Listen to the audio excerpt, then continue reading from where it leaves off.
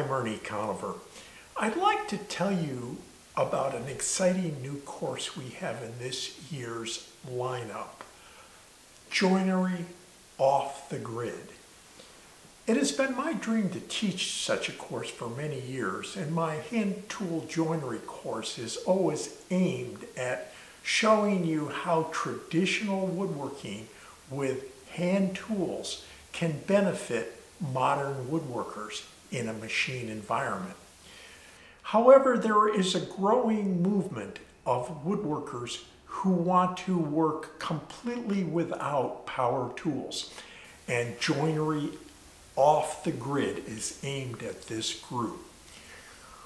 We will start by handing you a rough sawn plank, which you will bring to perfect smoothness and levelness with square edges with hand planes. You will go on to cut this plank up into the necessary pieces to the cutting list of our project, and we will then dovetail these together to make a small box.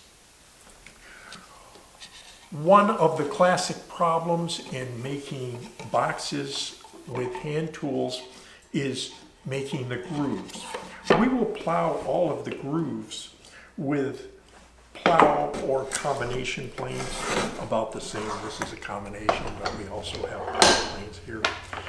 And one of the problems of using a plow plane is it's difficult to stop a groove. It's easy to do this with a router, but it's hard to do it with a plane. And for the groove not to show on the outside of our box, we would have to stop that groove on the tail boards about the center of the tail.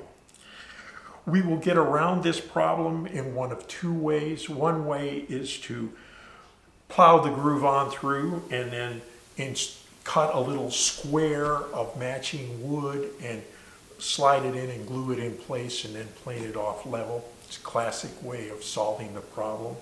A little nicer solution to the problem is to use a rabbet plane to rabbet the tail boards down to the depth of the groove. And by doing this, when we assemble the pieces, the groove will be completely hidden from the outside of the box. Very elegant solution. In our dovetail layout, we will widen a pin that is about an inch down from the top of the box. And after we glue up, we will be able to saw with a back saw through the center of that pin. And that will allow us to have the top and the bottom perfectly match each other, and the grain to match between the top and the bottom. And for these 3 half pins to match each other perfectly. We will introduce you to shooting boxes. A plane chute will be used to bring all of our panels and the ends of our pieces to perfect smoothness and squareness so that layout is a snap.